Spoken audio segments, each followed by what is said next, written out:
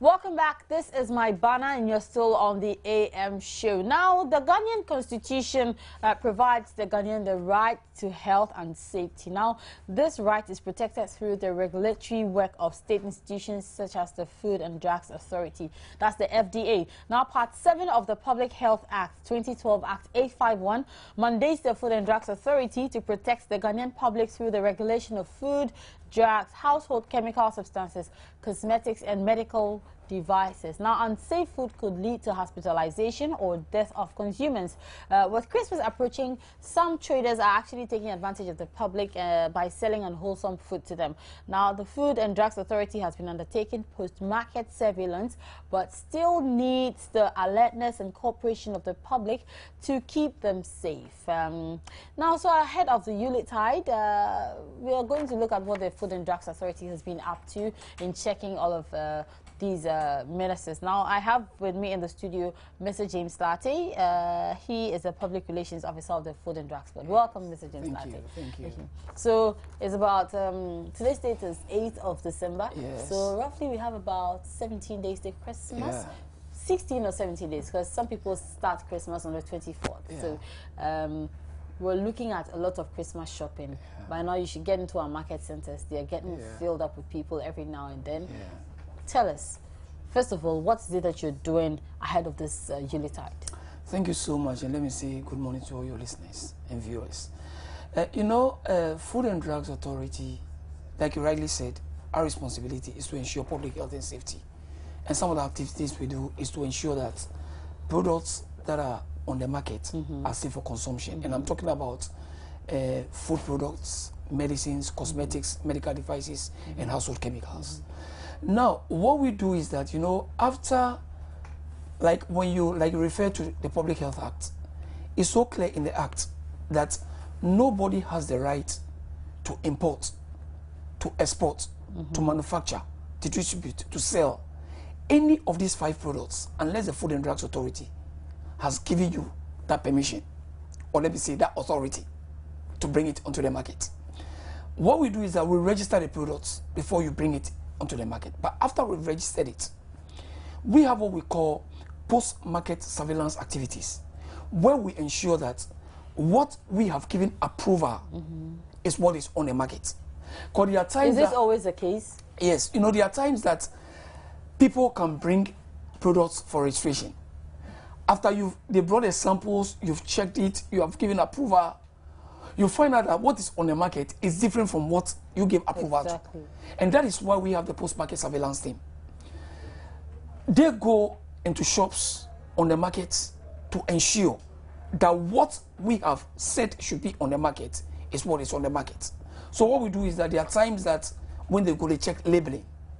There are times that we can pick products randomly, bring it to the lab just to confirm that is that what we gave approval to. Aside the post-market activities, we have our officers at the ports, also to ensure that products that are coming onto the market are safe for consumption, or they are products that we have given approval to. But the challenge is that because of the porous borders that we have, there are times that people are able to conceal, unregistered or unwholesome products into registered consignments and bring it onto the market. That is why if the port should outwit us, or people should use the maybe porous borders to bring in those products, we have the post-market surveillance team again. Once on the market, they're able to detect these things. But aside all these things, being a human institution, let's understand that there are times that this will be outwitted in these systems. So we expect that our education to the general public will also assist in checking in case we are outwitted. And we tell consumers that when you go onto the market and you are buying products, there are some basic things that you have to look out for. Number one, check the expiry dates of the products. There are times that you realize that the expiry date has been defaced or altered. The moment you see that as a consumer, you don't have to buy the product. There are times that you realize that apart from the expiry date, the product that you are buying has no manufacturer's name or address, has no batch number.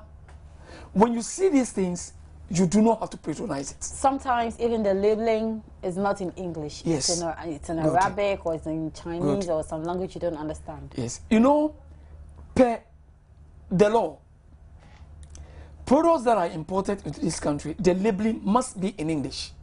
So even if there's an Arabic on it, the English translation must be on it. The moment you see a product on the market that has not got any English translation and is purely in a foreign language, trust me, that product was smuggled into the country. It never passed through the then it means that day in, day out, we have these products on the market. I mean, there are a lot of, especially the tinned food, the canned foods. You see a lot of them with the labels not in English and all of that. I mean, what are you doing in your office to check all of these things? These are things that when we go onto the market and we find, we immediately seize them and get them destroyed. But like I indicated in my intro, you know, the consumer has a big role to play. Let's just assume a consumer walks into a shop and sees products that are not labeled in English and refuses to buy them. There's no people who stock them because they know that nobody is going to buy. But the moment the consumer encourages by patronizing these things. But they are cheap. Yes, but you don't have to follow the cheapness because you don't know the content. But you don't know somebody's pocket. No, you are going to rely I get onto the market and I find corned beef, what we usually call corned beef. Yes. You know, there are different varieties. Yes. Okay, Exeter is the most expensive. I think it costs about 23 or 24 cedis now. I see another one, Esther, and Esther costs about 20 cedis. I see another one in Arabic that costs about 15 cedis, and there's some that costs about 10 cedis. I won't even check the expiry date. I will go, I mean, thinking like an ordinary person. I'll just go ahead and say that, okay, this is the cheapest of it all and this is what I can afford. Let me get it. The expiry date, so if it's today is 8th December, it would expire maybe on 31st of December. Let me get it. It's cheap.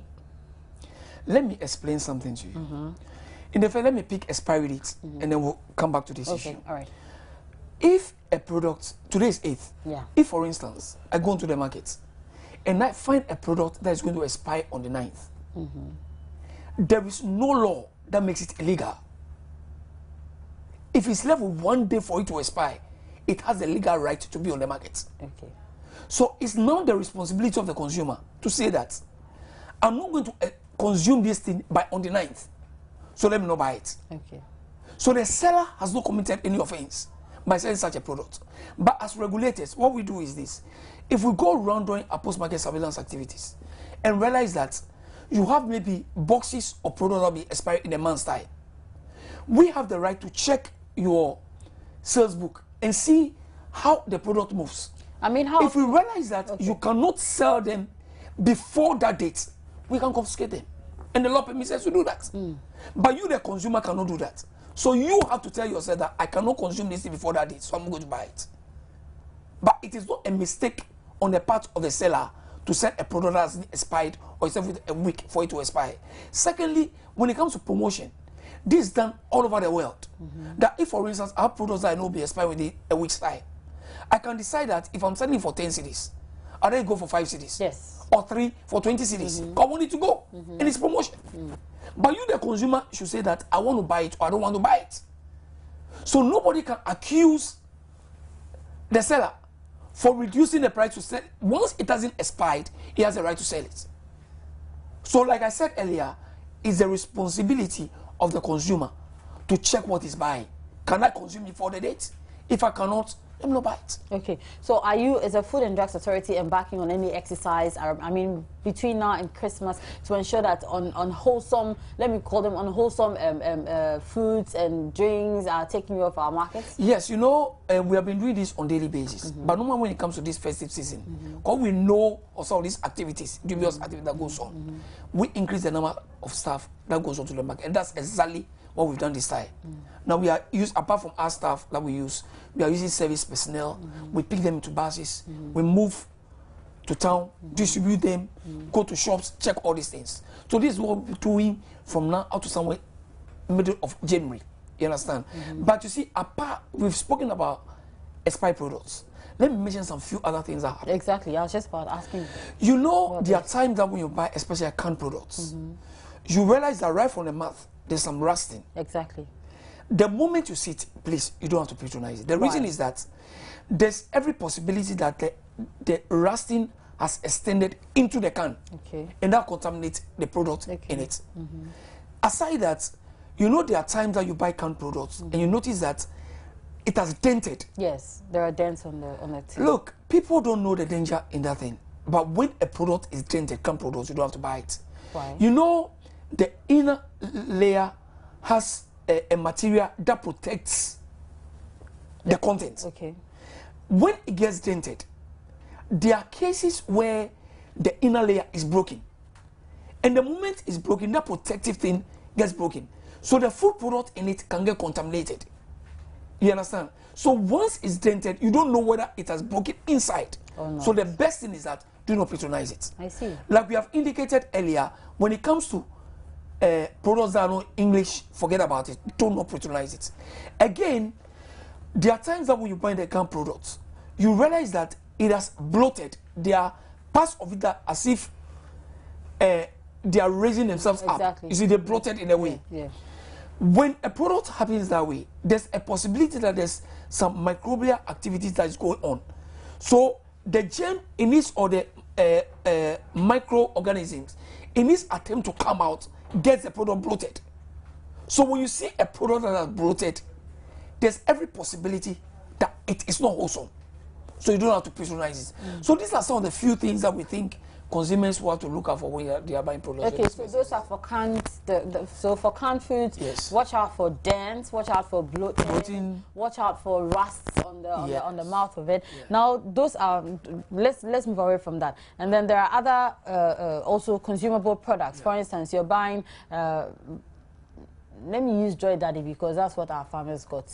You're buying drinks like all those ones, like the Joy Daddy bitters and all of those things. I mean, what are we looking out for? Because a lot of people will drink during this Christmas. Check the expiry dates and check the things I've mentioned, manufacturer's name and address and things. And you see, the moment you buy a product, let me mention before I forget.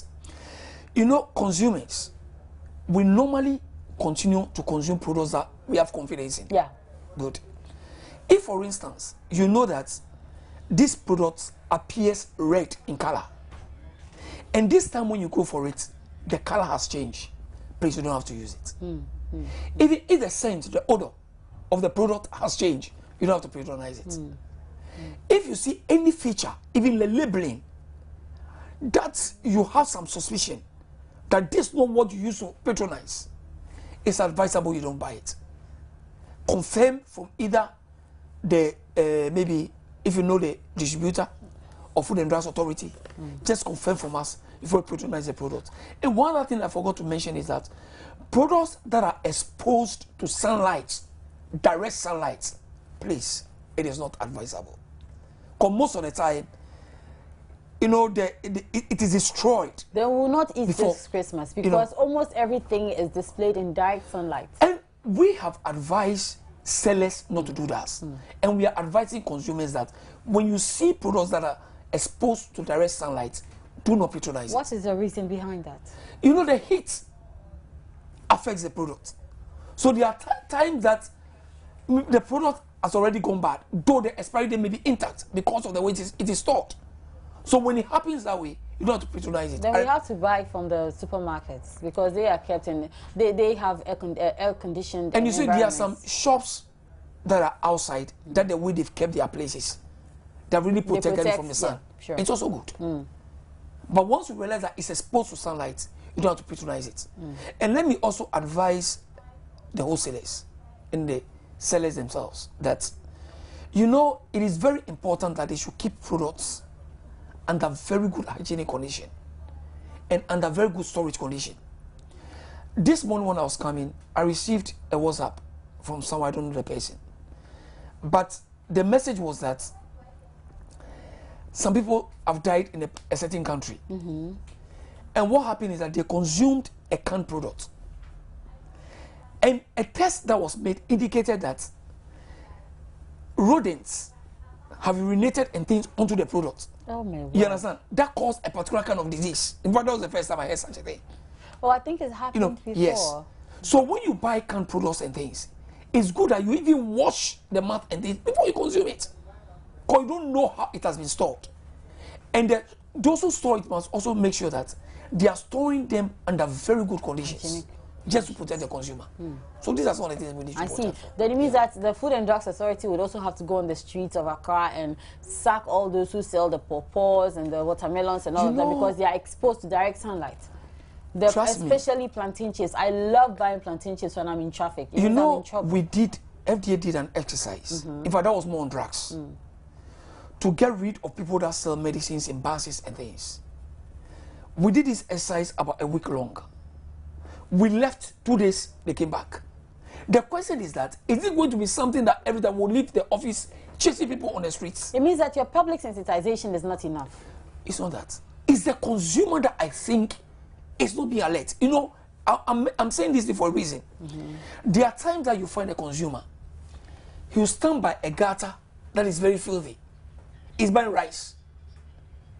Then he will call and say that someone is selling rice at a very filthy place. Meanwhile, he's buying it. You know, this is the challenge. We can move there and deal with the person. But trust me, if the consumer refuses to buy from such a person, imagine you come and put your food there. Nobody is buying because of the environment. Nobody will tell you to do the right. Mr. Lati, for instance, I'm hearing things for the very first time this morning. For instance, I have learned that if there's rust on the surface of any canned product, I shouldn't buy it. If there's a dent, I shouldn't buy it. I mean, don't you think that you need to do a lot more public sensitization? I don't think it's enough. You see, I mean, you are telling me in Accra, I don't know how many, I know a lot of people are watching me in rural areas, but definitely not every rural area will get the opportunity to hear you this morning. What are you doing to reach everyone out there? I agree with you. You know, we have spoken to NCC to assist us in this. Currently, we are working on a documentary. That one is ready. They are going to help us to aid somewhere in the villages and things. This is what we are thinking of doing. Because what you are saying is something we've really considered, and we know that we can talk here, but they don't hear it over there. Because if I am educated, if my cameramen are educated, my sound man, everybody is educated, they will educate somebody. That somebody will educate somebody. And then we'll know that if you're selling pawpaw that is exposed to direct sunlight, I will not buy. If I see a dent on a can mineral, I will not buy it. If I see a product without expiry date, I will not buy it. The manufacturer's name, address is not there, I will not buy it. So I mean, it's a good cause that you have. So we'll do that. We'll do that. Okay, but you can actually join us via phone. If you have any questions for Mr. Lati, he's a PRO of the Food and Drugs Authority. If you want to find out, you have any questions to ask, if you want to make any input, he's here for you. The numbers will be displayed on your screens right about now. All right, so Mr. Lati, let's go on. We've spoken extensively about food and drinks, especially the canned ones. But I know cosmetics are under your jurisdiction as well as medications. I mean, let's talk about medications especially, because definitely people are going to get hangover and they'll need the liver salt and all of that to neutralize their systems. I mean, what should we look out for when we are purchasing drugs this Christmas? You see, with medicines, let me make this clear to consumers that the law is so clear about it that medicines are supposed to be sold only at approved premises. Licensed chemical stores? Licensed chemical shops, pharmacy shops, hospitals. These are the places. Not in cars. No. Not in when you see people selling medicines in cars, this is not permitted. Like I've mentioned when we're talking about food, you don't even know the way they have stored it before bringing it into the bags. Because the point is that when you buy medicines and maybe food products, you realize that they've written store under store at temperature below maybe 25 degrees Celsius or something of that nature. All these conditions that are given on the medicine are what keeps the medicine within its proper, temperature or within its proper state. Let me put it that way. So that if, for instance, somebody keeps the medicine under heat and brings it to you, though the medicine has not expired, because of the way it is been stored, it's gone bad already. So you take it and you're not getting any result. And you may think the product is not good. Not that the product is not good. The way it is stored is where the problem is. So we advise consumers that buy medicines from approved premises. And let's come back to the approved premises. We have had experience as an institution where even within the approved premises, we have problems about medicines that we've picked from those places. Please hold on with the problems. Let me get onto the phone line. Yes. Joseph from Sunyani, are you on my line? Hello? Hello, madam. Hi, good morning. How are you? I'm fine, madam. Question, input, suggestion, view. Let's hear you. Yes, madam.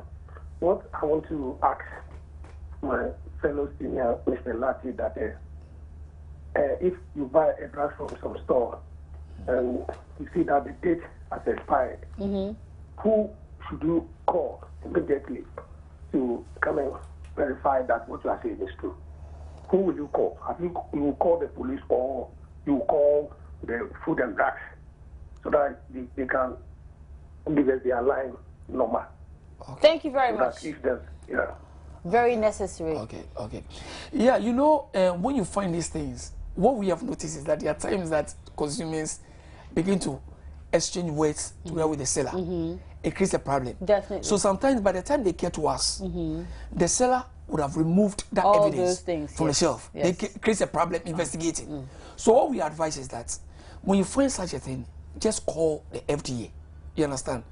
If you call us and you are not getting us, you can call the police, and they always make sure they get us. Okay, so you put out your number. I'll give the number before we end the program. Francis, good morning. Yes, good morning. Francis, question, view, suggestion. Let's hear you. Yes, I actually have a question for the Mr. Latte. Yes. Okay. It says that when products are exposed to sunlight, direct sunlight. Direct sunlight. Yeah. I don't know. Is it talking about the canned food or the fruit? If it is the fruit, like pawpaw, oranges, and the rest, I don't know how that is practicable in Ghana. I mean, you see people sell carrot, the oranges and apples, I mean, the whole sun is on it. So, I don't know. I'm at a loss. I don't know whether he's directly talking about the canned foods or the fruit. In fact, every product what you are buying, and I'm talking about food products, medicines, and things. So, including the fruits, yes, the pawpaw, it should not be on direct sunlight. So it's not the best. Okay. You understand? All right. Even with the fruits and things, if once it's going to go into your mouth, yes, you understand. And when there's heat on it, you know this thing contains vitamins and things. Yeah. You will not get the needed thing that you are supposed to get. So it's always advisable. That's why you are supposed to store those things in refrigerators and things. Okay. It's not advisable. Yeah. Nate, good morning. Hello. Good morning. Nate, good morning. Good morning. How may I help you? Question, suggestion, view? Well, I just want to make a suggestion. Okay. Well, I think Mr. Latte is doing well, but the majority of Ghanaians are illiterate in terms of formal education. And so what they need to do is to use these artists, who a lot of people enjoy watching, to carry the education, so that a lot of people will get to know the dangers about this, some of these food issues. What Mr. Latte is doing, only a few people, the privileged people will get to know about it, and the majority will go Nate, Mr. Latte has taken your suggestion in good faith. Thank you very much. So, Mr. Latte, back to you. I mean, a few questions for you here, and then a suggestion coming from the last caller. And I think that's in the right direction, because we have even thought of trying to use drama series and things in education. I mean, these things that we've discussed to do so. I think we just agree to that. Okay, and more especially, we need to reach our rural folk. We have to. Yes. We have to. Okay, so a caller asked for the numbers to call. Yes. If you want to call FDA, you can call us on 0302 233 200, 0302 233 200, or 0302 235 100, 0302 235 100. Or most of the time, I like to give my number out because there are times over the weekends. Sure. If you so you can mind. call on 0244 337235, 0244 337235, and we'll just make sure we attend to you. Yeah. Okay. So you have it there. Be very careful when you're buying canned foods. Watch out for rusts on the surface or any part of it. Just the surface or any part of it? Any part of it. Any part of it. Watch out for dents, watch out for bloating, watch out for the expiry date, watch out for manufacturer's name and address. If you don't find all of those things, trust me, you're not getting anything wholesome. You're wasting your money. And make sure that you don't buy anything that is exposed to direct sunlight, right? Good education. I should get an A+ from you. Thank you. All right. So Mr. James Latte is a public relations officer of the Food and Drugs Authority. Thanks very much for your time. And we're going to have him again on Wednesday, I'm told. So in case you missed any part of this discussion, don't worry. On Wednesday, you'll have the opportunity to hear more. All right. So